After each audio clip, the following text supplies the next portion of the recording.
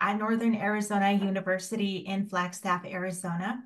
And this afternoon, we are so excited to have Dr. Megan McCoy from the Department of Social Work at NAU, who will be presenting about her research and aspects of it, as well as the community partnerships and the work that also is very integral to that work that she does. So the title of this afternoon's talk is going to be Transforming Silence into Action, Building Alliances for LGBTQ2S plus older adults in Arizona. And I just also want to focus your attention at the very bottom. We have a text there that signals to you that this event will be recorded, and the recording will be available on the Fairness First campaign YouTube channel. And all attendees are automatically muted upon entry.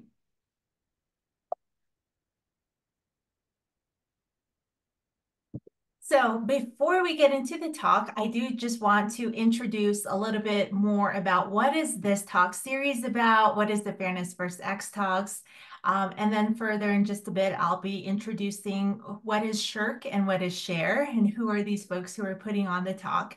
So first, the Fairness First X Talk is a space for researchers who are advancing health equity or health fairness through the research and the community partnerships that they form around their research. It is for them, it's a space for them to connect with others at NAU, as well as our broader regional and global community. So Fairness First X Talks are virtual conversations with health equity researchers and advocates that pinpoint how research can support the well-being and advance the well-being of Southwest communities here in the United States. So if you see those little words at the very bottom of the slide, it's space one for connection, for connecting with others around this shared interest area. Two, it's a space for collective learning. So though we're going to hear from Dr. McCoy in just a bit, we do reserve some time for a Q&A session. So we're hoping that will facilitate that co-learning and that co-sharing. So that collective learning opportunity will be a part of our time here this afternoon. And then last of all, it's a place for curiosity. So what that means broadly is just keeping an open mind about information that's shared. Folks will also share their collective understandings, their experiential knowledge, things that they encounter throughout their lives and how they connect to the topic at hand. So just keep an open mind about everything that will be shared here this afternoon.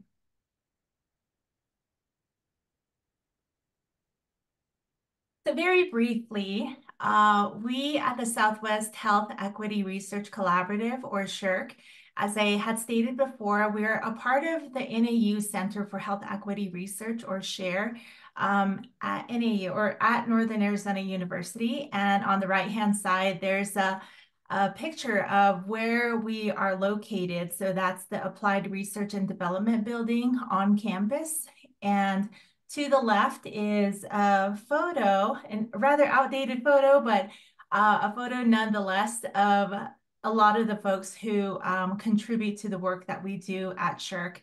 And so we do support a lot of the researchers who either want to connect with community. We provide technical assistance to help them strategize on ways that they can better maybe improve the ways that they're connecting with community, but also connect them with communities so that they're also getting input on ways that will help to increase the sustainability, if you might say that, or the strengths of their dissemination strategies, or the ways that they're sharing their research findings back with their communities, and continuing and building on those conversations around areas of health concern and community health concern.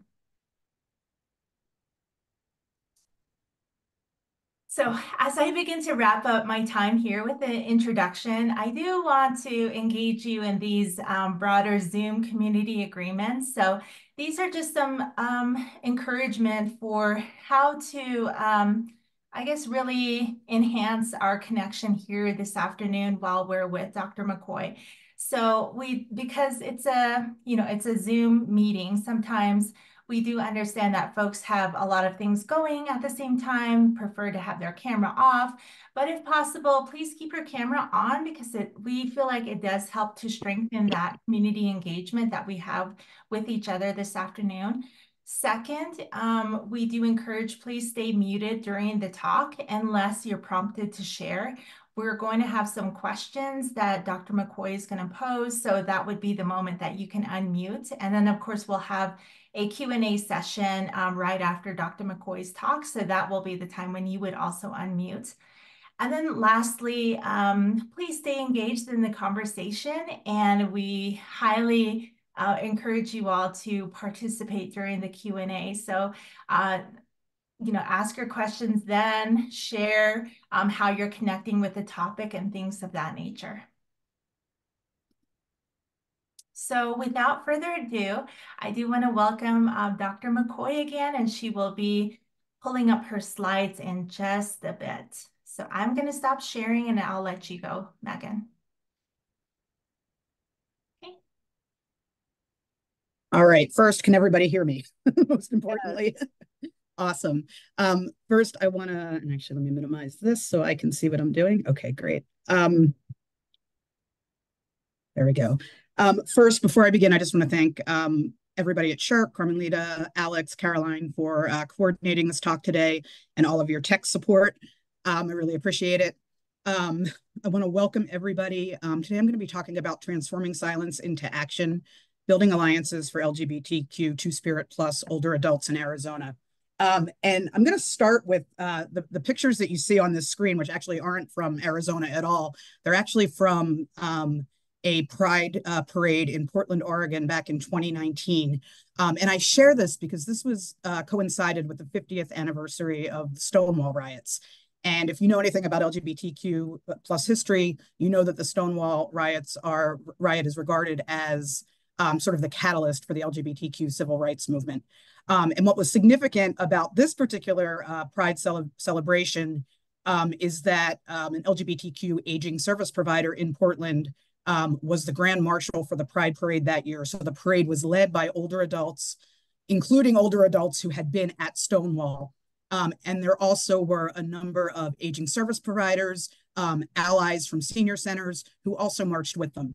So in terms of this conversation today, which is really about building alliances, I think this is just an example of how that can be done and a way to really start this talk. So again, welcome, bienvenidos, yate. If you say hello or welcome in a language that you don't see there, feel free to drop it in the chat. We all learn that way. If everyone could just take a minute just to introduce yourself in the chat, share your name, what pronouns you use, where you're joining us from today. I really would love for this talk to also be an opportunity for folks to connect with one another who may have shared interests or things in common beyond this talk. And it's a little hard for me to see the chat and talk, but I see folks chiming in. And as you're doing that, I really want to thank everybody for being here today.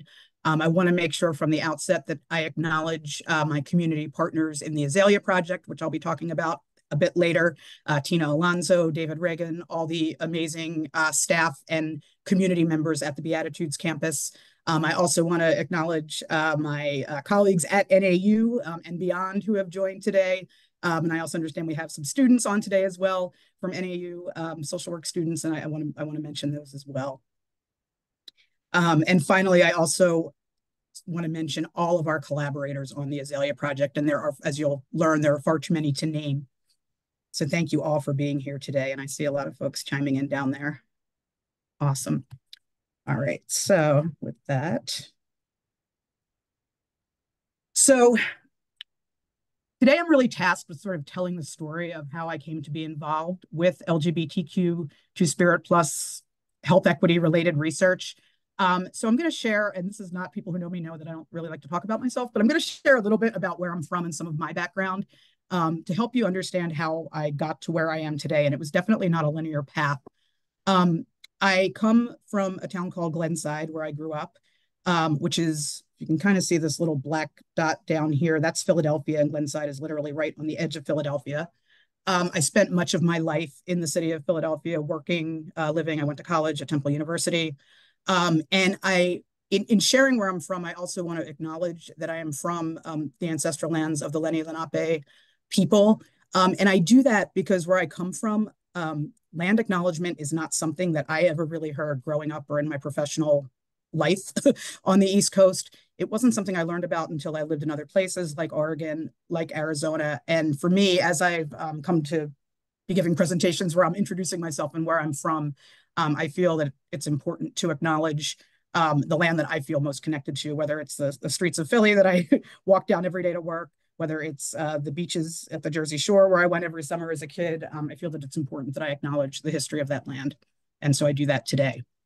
To the right, you see a picture that is me in the middle there with my parents. I grew up, as I said, in a suburb of Philadelphia. I grew up in a two-parent household.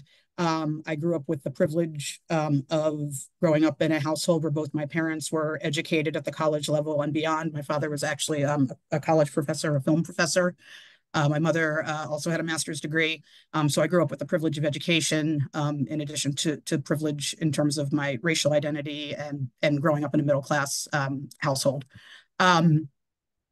One thing from my childhood that I think that really most relates to this talk is that both of my parents instilled a sense of social consciousness and social justice in me. Both were involved in the civil rights movement, in anti-Vietnam War efforts. And I can't really pinpoint one exact thing in my childhood, but it was sort of a constant thread of looking at the world in a socially critical manner, being aware of what my privilege was and being aware of the responsibility to, if you see something, say something, and to speak up when you are witness to injustice. So that is something that I grew up with that I think very much informs the work I do today, even though I may not have recognized it, when I was 6 years old. Down below, you see a picture of an older woman. That is actually my grandmother. That's my father's mother. She lived to be 99. That is her playing pinochle at age 95. And I also grew up in a family where aging and older adults were valued, and their storytelling and wisdom was valued. My grandmother had 7 kids, with the exception of one who died right after World War II, and my father, who only lived to be 74. Her 5 other children lived well into their 80s. And into their 90s. So I sort of grew up in a family that had some longevity, and I grew up around older people. A lot of kids go to preschool. I didn't go to preschool. I went to my aunt to stay with my aunts and my grandmother, and I heard a lot of stories that way as I was growing up. And then finally, this picture to the right is myself and my wife. I identify as a cisgender woman, as a lesbian. This is us in front of the Stonewall Inn in New York City. So I share this because there are 3 things here that I think really inform the work that I do. First, the critical social consciousness that I was raised with. Second, the value placed on aging and older adults in my family, and then my own identity as a member of the LGBTQ community. And so eventually the personal and the professional intersected.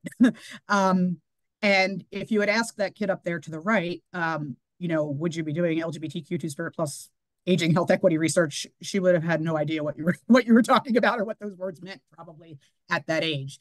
What I can tell you is that I grew up at a time where we didn't have the expansive language for sexual orientations and gender identities that we have today.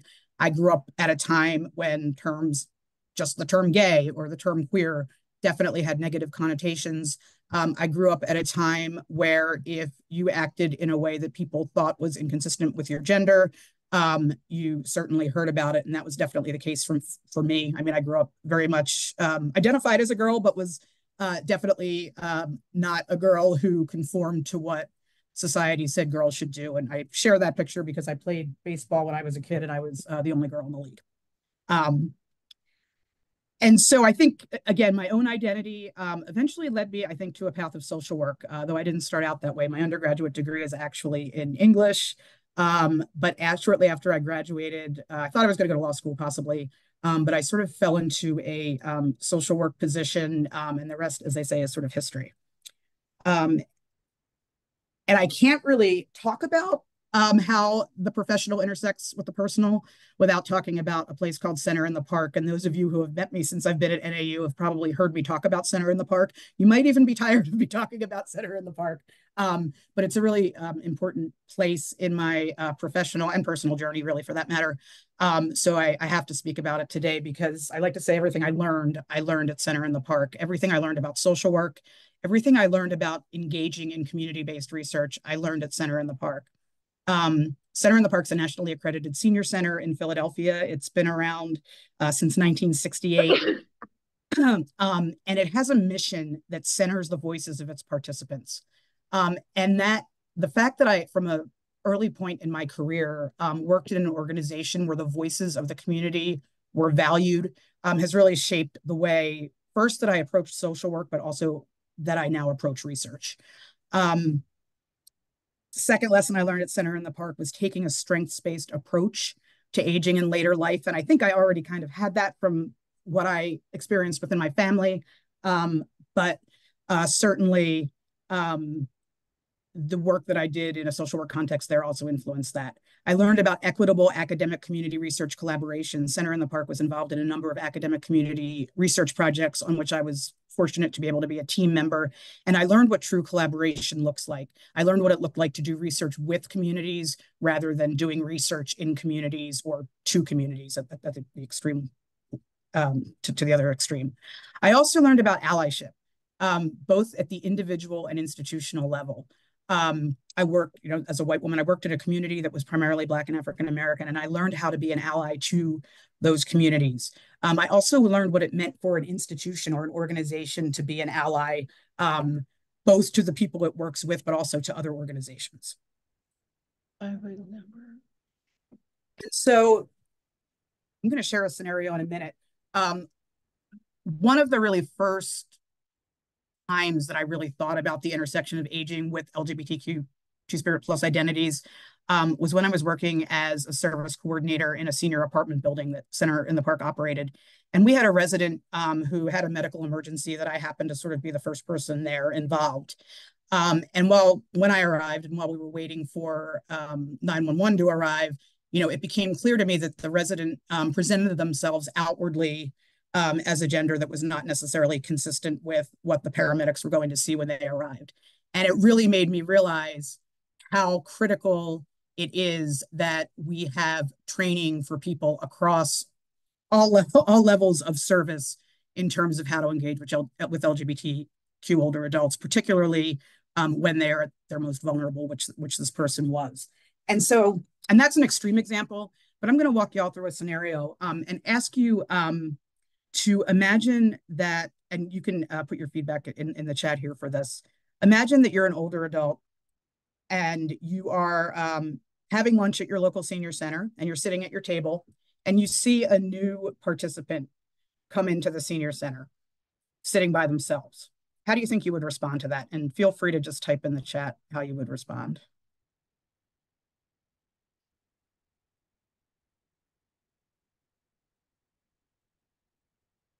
And you could even think of it in terms of if imagining yourself as an older adult is a stretch, which it's not for a lot of us on this call. You could even imagine yourself, at lunch on campus at NAU or in your dorm. How would you go sit with them? Thanks, Kyra. Katie, you'd experience a range of emotions before deciding how to proceed. Ask them to come sit with me. Introduce myself and ask about them. Try to give support. These are all terrific responses. Let's see what else we have.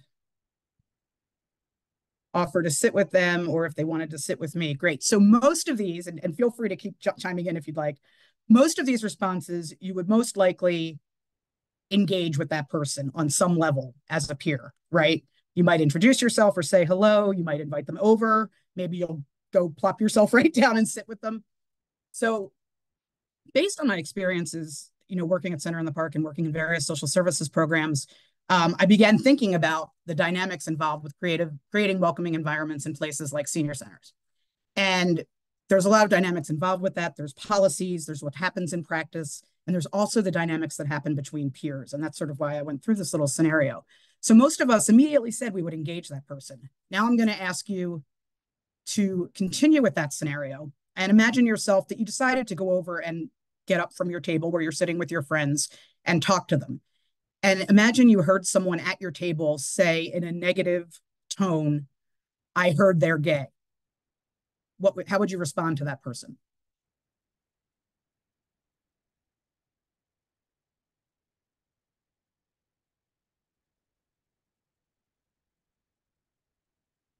Don't all jump in at once. and and so what? I'd be like, okay, so a lot of so's, good. I would say, so what? Right. So I would ask that person if they think gay is a problem. So it's being really direct. Doesn't bother me. I have family and friends who are gay. Great. Okay. Thank you all for sharing. So these scenarios that I just asked you, in a study that I did when I was working on my dissertation, I interviewed senior center participants, not at Center in the Park, in a different senior center in a different part of the country. And one of the things I asked them was how they would respond to these scenarios. And similarly to you all, when I asked the first part of the scenario, people overwhelmingly said they would engage with the person. But when I added the component of somebody at their table making a negative comment, those responses varied. Some people would directly confront the person who made the comment, like some of you all suggested, and some in no uncertain terms. Others might just sort of say whatever and kind of ignore them and go do what they were going to do. Others said that they would maybe internally have a reaction, but they wouldn't know how to express that outwardly. And these are the kinds of things that happen in a senior center. And why this is so important is because when someone walks through that door to that senior center, hoping to access a service that they really need, like a meal, like a support group, like an exercise class, you can have all the welcoming signage you want in that building. Your staff might be absolutely trained in how to be LGBTQ culturally competent. But if you sit down at that table and somebody makes either an overtly negative or a microaggressively negative comment, or if somebody just doesn't respond when somebody else makes one, that could be the difference in whether or not that LGBTQ older adult ever comes back to that senior center again. And they might really need that meal. So I became really interested in exploring the dynamics in community-based centers like senior centers, and how we can work toward building an inclusion that is meaningful and that really disrupts the silences that are historically constructed by ageism, by homophobia, by transphobia, and also by heterosexism. And I was fortunate also in my time at Center in the Park to be involved in LGBTQ inclusion efforts there. I was involved in partnering with wonderful LGBTQ serving organizations in Philadelphia where we worked collaboratively to build inclusion at Center in the Park. And that's that picture that you see to the left there. And the reason that this is important is because historically, both in aging policy, in aging services, and also in LGBTQ communities, LGBTQ older adults have been basically invisible due to the intersection of ageism, homophobia, transphobia, and heterosexism. On the aging side, for a long time, we didn't talk about LGBTQ, let alone two-spirit older adults. And on the LGBTQ service side, programs and services tend to be very youth-oriented and focused. And often LGBTQ, two-spirit plus older adults don't see themselves represented in their own communities. Any LGBTQ two-spirit plus older adult who walks through the door of a senior center, in a residential senior living setting, in a nursing facility, has lived through a tremendous amount of history that we have to understand. The oldest older adults right now were alive during World War II at a time when you could be sent to a concentration camp for being LGBT. They lived through the Lavender Scare when you could be fired for your sexuality. They lived through the Stonewall riots. They lived through 1973 when homosexuality was removed from the DSM and no longer classified as a mental disorder. So before that, you could be hospitalized. They've lived through hate crimes, and we continue to live through hate crimes. including such as 1978 with the Harvey Milk assassination. They lived through the AIDS epidemic of the 1980s, or as my students like to say, the AIDS epidemic of the late 20th century, which always makes me laugh. They lived through Don't Ask, Don't Tell, Defense of Marriage Act. If you're my age, I'm solidly Gen X. Matthew Shepard's death due to a hate crime in 1998 really resonated because he was the exact same age I was at the time. And I share this slide, and I always share this with students when I do talks like this as well, because I think we know a lot of the history that's happened in the last 24 plus years or so in the 21st century. And we've had a lot of positive change with things like marriage equality, but yet we still have a lot of we do not have equality consistently in the United States. It varies very much by where we are geographically and the climate there. And so any LGBTQ older adult has lived through all of this. And when we don't create spaces that are inclusive, we're forcing that older adult to once again have to negotiate whether or not their identity is going to be accepted in the spaces that we serve them in.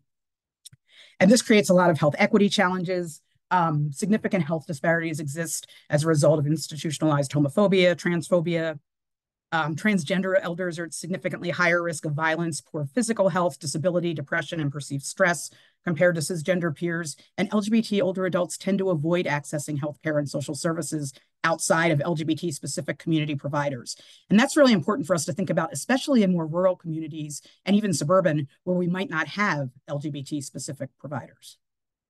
I'm not going to read all these stats to you, but there are a number of risk factors related to social isolation, disability, mental health challenges, loneliness. If you take nothing else away from this, it's really the risk of victimization. 82% of LGBT older adults report being victimized at least once in their lifetime. 64% have been victimized 3 or more times. Among American Indian, and Alaskan Native women, 78% who identify as bisexual, lesbian, or two-spirit have experienced physical assault, and 85% have experienced sexual violence. Despite all these risk factors, there's also a tremendous amount of resilience in the community.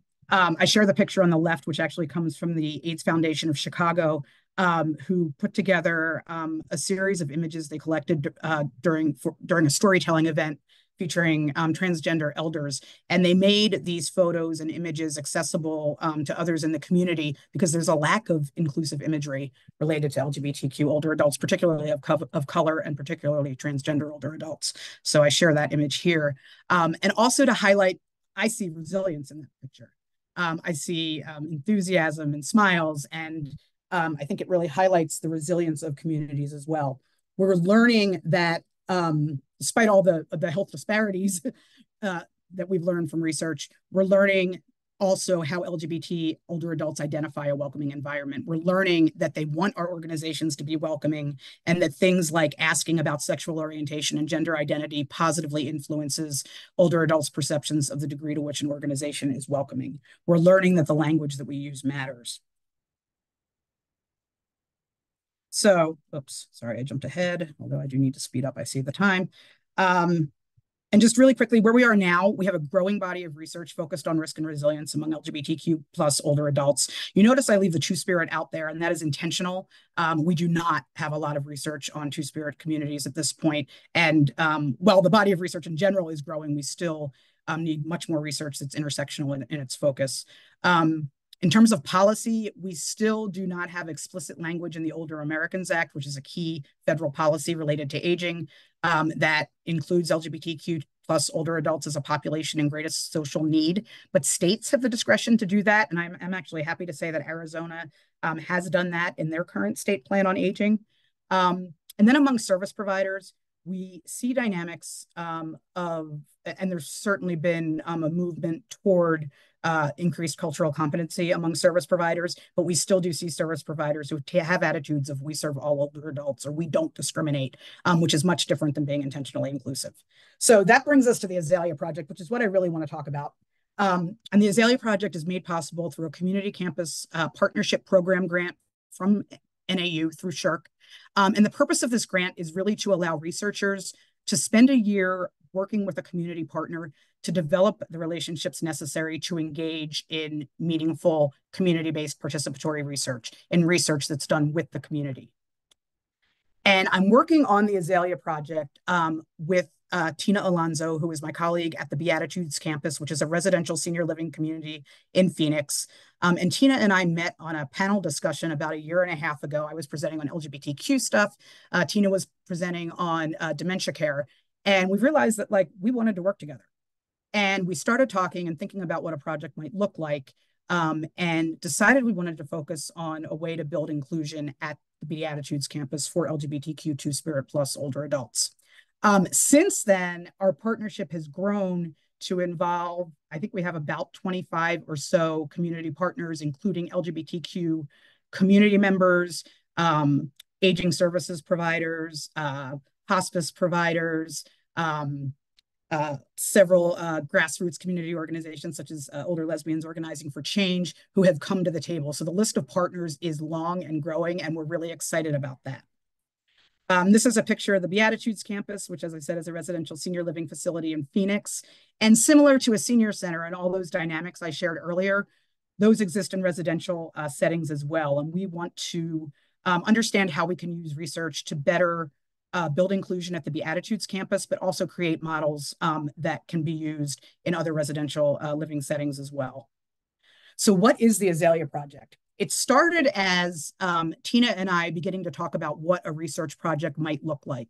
But we realized pretty quickly that we are not the only ones who must be concerned about this issue in Arizona. And we wanted to learn what other people were doing and what was happening around the state.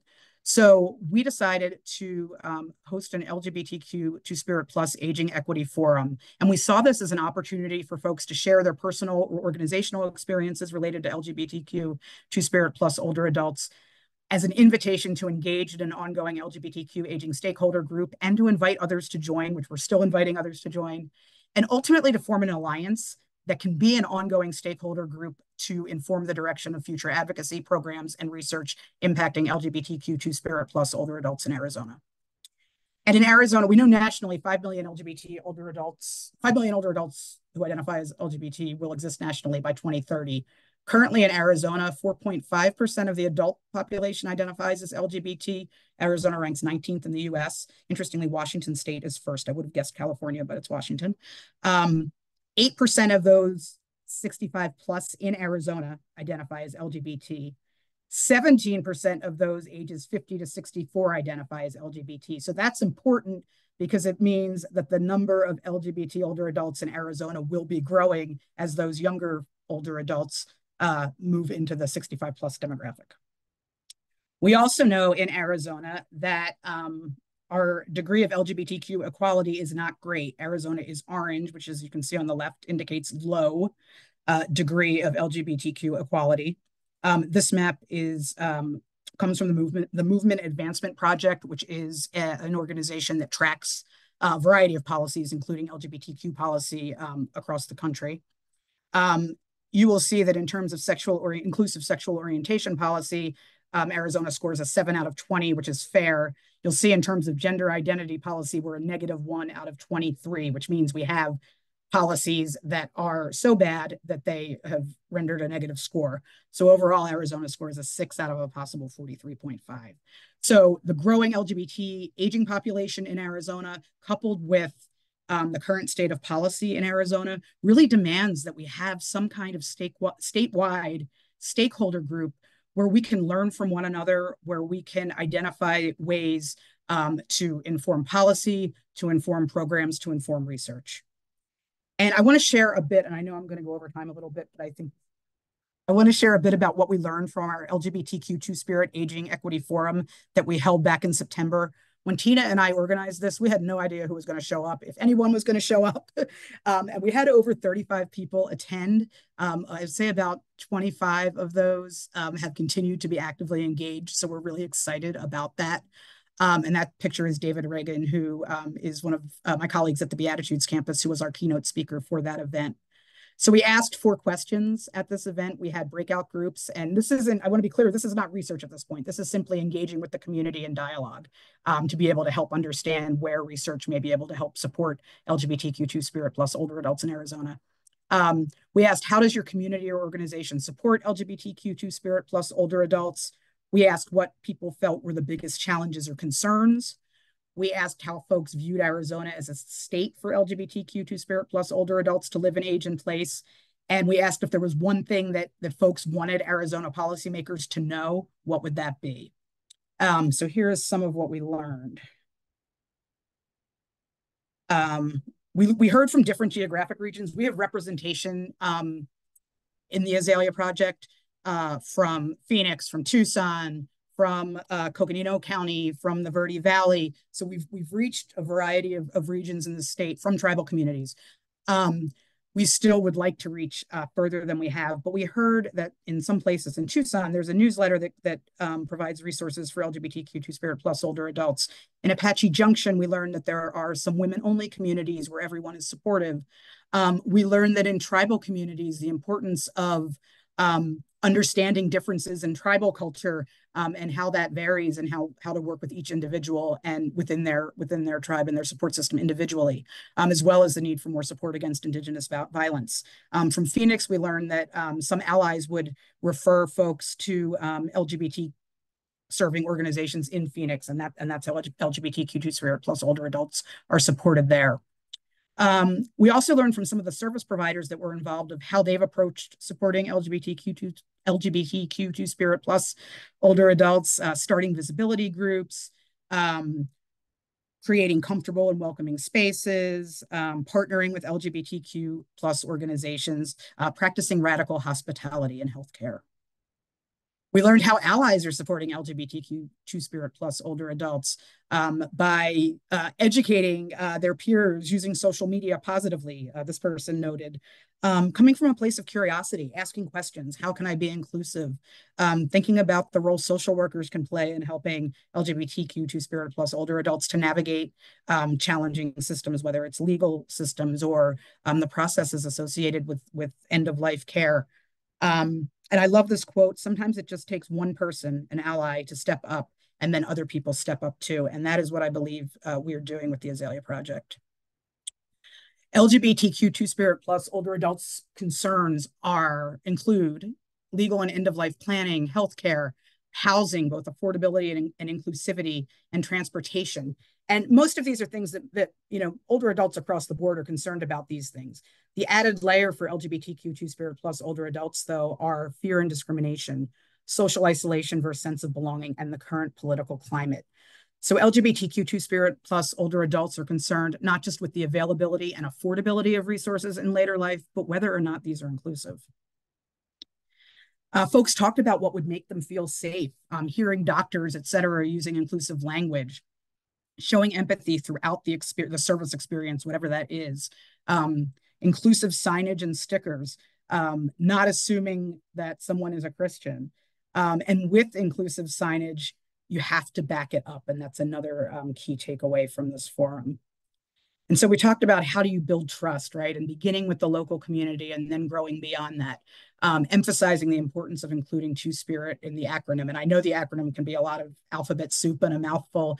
And we grapple with that too, of how, what to include, how to make this more user-friendly, especially for a generation of older adults who may not be comfortable getting beyond the LGBT letters. People talked about building trust being a challenge because of the fear that exists in all queer communities and how we dismantle that. And people talked about being kind and gentle and creating safe spots to build trust. Ongoing challenges in Arizona. People felt if it wasn't for their isolated community, they don't think many folks would be living here. There are certain cities, churches that aren't a good fit. this is a big one. LGBTQIA two-spirit plus organizations often overlook aging populations. That's ageism that we talked about earlier. The political climate can make it even more difficult to find resolutions. We also learned about the importance of cultural considerations. Again, each understanding the diversity within tribal communities and that each tribe has their own rules and traditions that relate to the tribe they're a part of. Also that there's a lack of resources in tribal communities.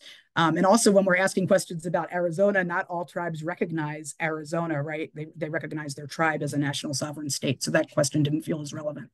And then in terms of cultural diversity, just understanding that not all cultures may be seen in retirement communities because some cultures take care of their own within their families. So this was another big thing, what people want policymakers to know, and I'm going to go through this quickly. Um, they want people to know about social isolation versus belonging, and that isolation can be that older adults can be isolated as it is, and it can be even worse for LGBTQ Spirit plus older adults, but that we are here and have been for a long time. They also wanted to not be overlooked when big studies and plans are happening. LGBTQ Spirit plus older adults and allies want policymakers to know that they want safe spaces. Um, Education and training was also a huge topic of discussion. More education for the general public related to LGBTQ communities, but also related to older adults, requiring cultural competency training to license individuals in their areas or specialty of work, and then anti-ageism training for younger generations. And people also wanted accountability, systems in place to hold providers and professionals accountable, and that organizations and policymakers should be held accountable. So the key themes, if you take nothing else away from this talk today, are that there are concerns about discrimination, lack of inclusion, and need for safe spaces. There is a need for education and training related to healthcare providers, case managers, social workers, and also younger generations, and that we need accountability for providers to be built into our systems. So where we're going next, we had our forum in September. We reported back to the AZALEA Project group in November. And then in February, we began really breaking into work groups, particularly around education and outreach. We sort of view the work of the AZALEA Project as encompassing the 4 circles that you see there. It involves research, outreach, advocacy, education, and training. And we're initially focusing on the education and training and outreach rungs of that, because within the group that we've created, we have some strengths there and some potential to make some differences. We are working toward a focus group that's being developed and led by Beatitudes campus residents to build allyship in local senior centers around LGBTQ Spirit plus communities. And I'm really excited to see sort of what direction that goes in. We're working on refining the mission of the AZALEA Project to sort of, we sort of started out with this vision, and now we're really honing in on what is our mission going to be moving forward. And in terms of outreach, we are focused on working toward creating an AZALEA Project website that can be a centralized place for aging resources for LGBTQ Spirit older adults and service providers in Arizona. And if any of this sounds of interest to you, we would welcome you to join us. We always say there are as many seats at the table as people who want to join us, and our next meeting will be April 26th. In terms of developing this alliance, it's taken a common interest, it's taken trust, open communication, shared ownership of the project. I'm here sharing this project today, but it is not my project. It belongs to each and every person who has become a part of the AZALEA Project. It involves open-mindedness, being open continually to knowing or learning what we don't know, and being open to the respective expertise within our group, and then ongoing self-reflection, both individually, as community partners, and as a collective.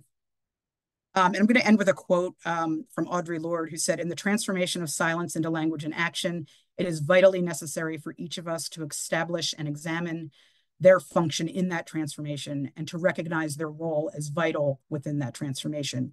So in terms of breaking these silences for LGBTQ Spirit plus older adults that have historically existed, we all play a role in that. If you are a student, an MSW or a BSW student here who works with kids, and you're thinking, I don't work with older adults, what does this have to do with me? You may have a kid who has a caregiver who is an older adult who identifies as LGBTQ Spirit plus at some point. We all play a role in this process, and I really appreciate everyone being here in your time today. And I'll end with this. If this work of LGBTQ Spirit plus health aging, I'm fumbling over my words because I'm at the end. LGBTQ Spirit plus aging equity is new to you.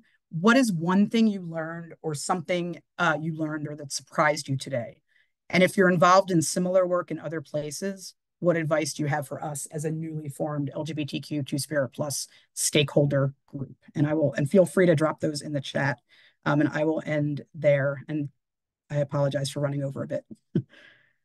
Oh no, you were totally fine, Megan. That was very fascinating. And before we jump into opening up to Q&A to the broader audience, I do just want to I'll let you know that we have two questions in the chat for you, Megan. One of them is Beatitudes Campus faith-based? And then the They, second is what time on the 26th for your event? so yes, they are faith-based, but I would say a very inclusive faith-based. And I'm not sure if Tina is on the call or not. If Tina, if you're here, if you want to jump in, feel free. But they are a faith-based organization, but they are an organization that has inclusion built into their mission and vision.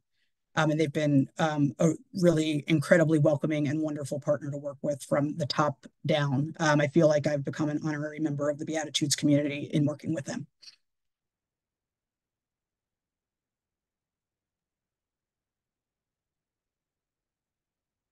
Okay, and then the second question is pertaining to the event that you mentioned on April 26th. And so the question is what time on the 26th? So we actually just set that date and are finalizing the details. If you are interested, I think my email information will be shared, and feel free to email me and I will get you on our mailing list and I can send you the exact time when that will be on the 26th. Most likely it'll be like a 10 to noon or 10 to 1. That's typically what it's been in the past, but we haven't confirmed that yet. Okay, wonderful. So at this point, we'll go ahead and just open up to the broader audience. If you have any thoughts, any questions, or even if you want to answer those questions that Megan just had on the screen, please feel welcome to unmute yourself. This is now time for community and just to co-share with each other.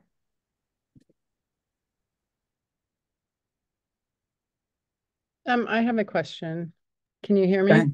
Yeah, I can. Go ahead. Hey, thank you so much, Dr. McCoy. My name's Kate Salvino. I'm a first-year doctoral student at ASU in social work, and my interest is LGBTQ aging. And Awesome. one thing that I'm interested in, you kind of mentioned, you touched upon it, is this idea of resilience. And then, you know, like and you went over the history, like the kind of historical perspective of the community and what they've endured over time. And what I'm primarily interested in is looking at like contextualized resilience as it relates to like over the life course in older adults. So all these events that you mentioned, like with respect to the LGBTQ community, or to us, I'm sorry, that's the first time I heard it. I don't know how to incorporate that yet into my vocabulary, but I will work on it. But has anyone looked at contextualized resilience with over the life course in older adults? And I would. I'm not sure specifically, but I would look to. Are you familiar with the Goldston Institute at the University of Washington? Yeah.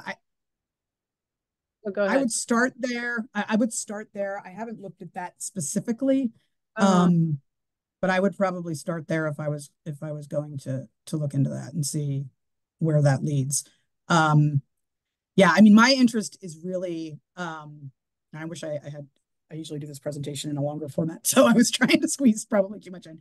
I'm really most interested in how community-based spaces can function as identity-affirming spaces that promote resilience, because of the socialization that exists in places like senior centers, like residential senior living communities, because of the programming that exists in those places, right, that provide all this social capital that you need in later life. And my sort of position is that the burden of inclusivity should be on the organization, not on the individual, and that we should be creating spaces that promote resilience. So, but I don't have a definitive answer to your question, but that's where I would start looking. And I'll shoot you an email because there's sounds good. Yeah, I would love to learn more. That I'm actually more interested in, but I don't want to take up everyone's time. So no problem. No, I'd love to talk. Email you. Okay. Great, thanks. Yeah. Okay, thank you very much. Wonderful. Thank you for that question. Felicia, I see your hand is up. Yes, thank you. So this work that you're doing is for all of Arizona. I was wondering how much community partnership have you gotten from Flagstaff / the Coconino County area? So I know we have at least one representation from at least one organization in Coconino County. We are open to connecting with folks. One of the challenges that as a team that Tina and I have been grappling with is whether to have virtual events or in-person events. And we've sort of done a combination of both because we know that it can be limiting. Like the first, what I didn't say was the initial forum that we had was in person in Phoenix. So we knew that that was going to limit who would come, but we also felt like we really wanted to connect with people in person. Our subsequent meetings have had virtual components, which is, I think, allows for more folks to participate and to continue to participate. But we would love to have more representation from Coconino County. So feel free to, I mean, we can always chat if you have ideas for that. Cool, thank you. Yeah, thanks.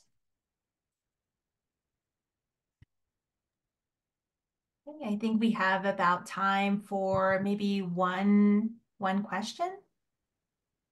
Okay, Felicia, I see your hand is back up.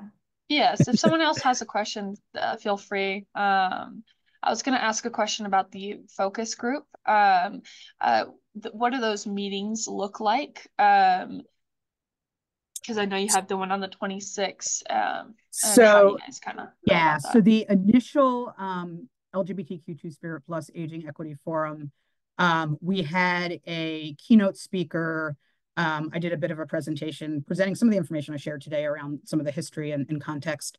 And then we had 3 or 4, or now I'm forgetting, I think there were 4 breakout groups where we posed those 4 questions I mentioned in each of those groups and then sort of compiled what we learned from them into what I presented today. So they weren't like formal focus. This isn't like we're doing IRB level research at this point. It really was just hearing from the community. It was more like a listening session with breakout groups. The subsequent meetings included reporting back, but then also a discussion among all of the AZALEA Project participants about what direction we sort of wanted to go in next. And we agreed that work groups seemed like a good idea. At our last, most recent meeting, which was in February, we actually had one of the members of the AZALEA Project who works for the Pima Council on Aging, which has a program called Project Visibility focused on training folks to be inclusive of LGBTQ Two-Spirit plus older adults, shared a presentation on their work with us so that the group could learn more about that. And then we had work groups around outreach, education, and building a website. And we had folks who engaged in that meeting, both virtually and in person, and it worked really well. So that's sort of a general idea. Does that answer your question? Sorry, long-winded. A little bit. I understood from your presentation what you have done. I was just kind of wondering more of like going forward, what those are going to look like. So especially with the upcoming one. Yeah, so we're in the process of planning that one, but it will be probably similar to what we did last time, where we will be sort of breaking into groups, into our work groups to continue working on those topics, as well as we'll probably always include some kind of speaker, whether it's from within the group to share their expertise, because that was one of the impetus for this as well, is like we know there's people around the state who are doing good work, and we want to share that with one another so that we can learn, you know, if there's a lot of great work happening in Tucson, how can we maybe do something similar to that in Flagstaff, right? Or wherever it is. So that's a big piece of it as well. So we want to bring expertise both within the group, but also from outside the group to the table as well. And that's something we'll be doing moving forward too. And it's, again, we're a very new nascent group. So it's very much in the process of forming what we will be moving forward. But we're really excited that we have the investment that we have. And thank you to all the AZALEA Project partners and collaborators who joined today as well. I really appreciate that. Okay, and with that, Megan, I just want to thank you again so much for presenting and being here with us this afternoon. There's just so many kudos for you in the chat regarding your Fairness First X talk. Thank you. And just make sure that you check those out. So to everyone, thank you so much for attending, for your engagement, for your openness to learning. And also, before you go, we would love for you to share your feedback with us in a more formal way by either going to that website URL there. It'll take you to a very brief evaluation survey, or if you have your smartphone handy, you can just scan that QR code there down at the bottom. And we will also follow up with an email just with the link and that information as well. If you want to continue the conversation with Dr. Megan McCoy, here is her email address. We will also share this with you in our follow-up email to you all as participants. And then finally, if you want to learn just a bit more specifically about Dr. McCoy's community partnership with Tina Alonso and the Beatitudes campus, they did participate in a very brief blog entry. So this was their feature from last year. You can also just scan that QR code there at the bottom with your phone, and we'll be sure to share this link with you as well, so you can read all about that. But without further ado, thank you again so much for being here, and we hope you all have a great day. Thank you. Thanks, everybody. Thank you.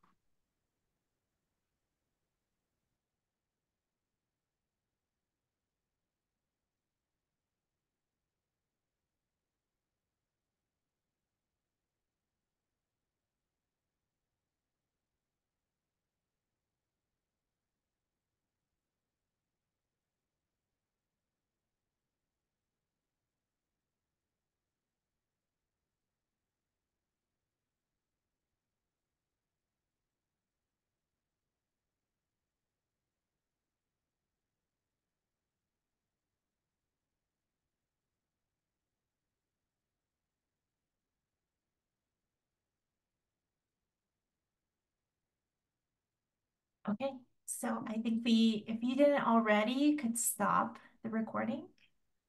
I think I dropped off because my internet then I can stop it. Okay.